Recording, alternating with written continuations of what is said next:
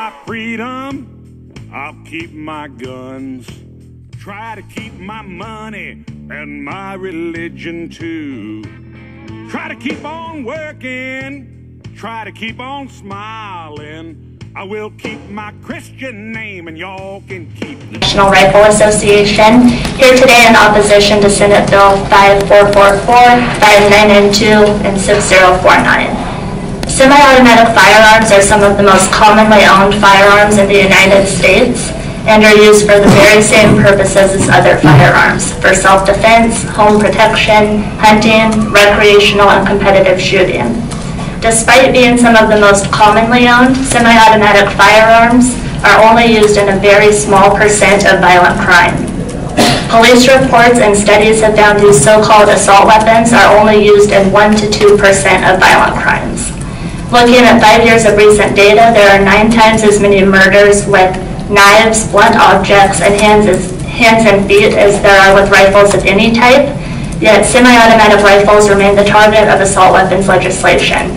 Here in Washington, according to data from the Washington Association of Sheriffs and Police Chiefs, rifles of any kind are only used in roughly 3% of violent crimes in the state, with semi-automatic rifles being just a small subset of that percentage. The same goes for commonly owned standard capacity magazines. A standard manufacturer-supplied magazine generally holds more than 10 rounds. These so-called large capacity magazines make up about half of all of magazines owned in the United States.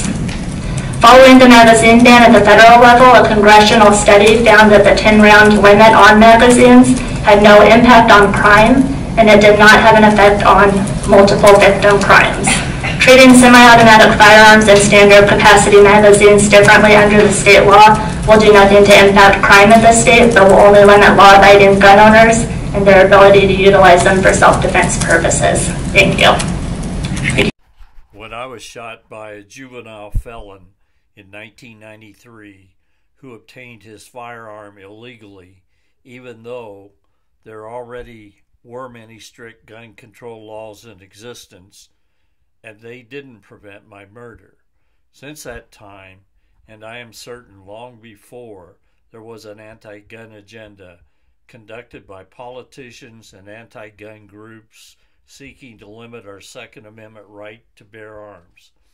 Sometimes they were successful in passing anti-gun laws that purported to make us all safer from being shot or injured, when in reality they only infringed upon and hampered the constitutional rights of law-abiding citizens. Did my murderer adhere to any of the many gun control laws on the books in 1993? Did they protect me from him? Did they protect me from being murdered? The emphatic answer to all those questions is no.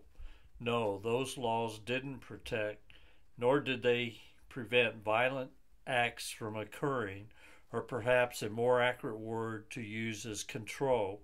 Again, the answer is an emphatic and resounding no.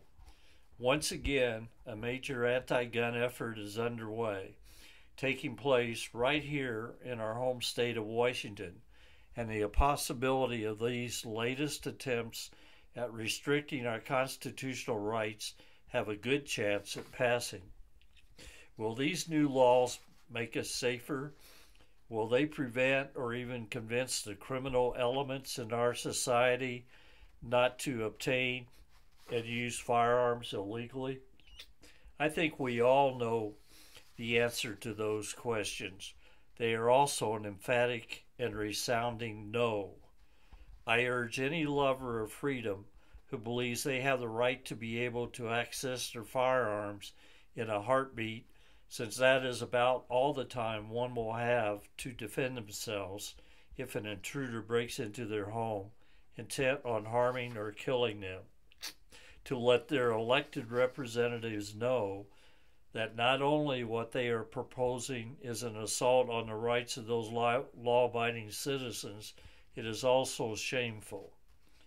Congressman, Congresswoman, Senator, or Governor, if HB 1387, HB 2422, HB 2293 or HB 2666 pass and become law, then you will have succeeded.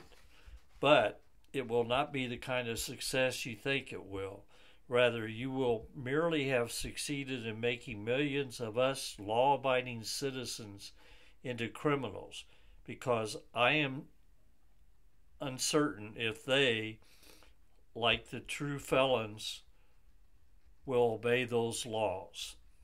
Thank you. Tom's dad, Ralph Myers.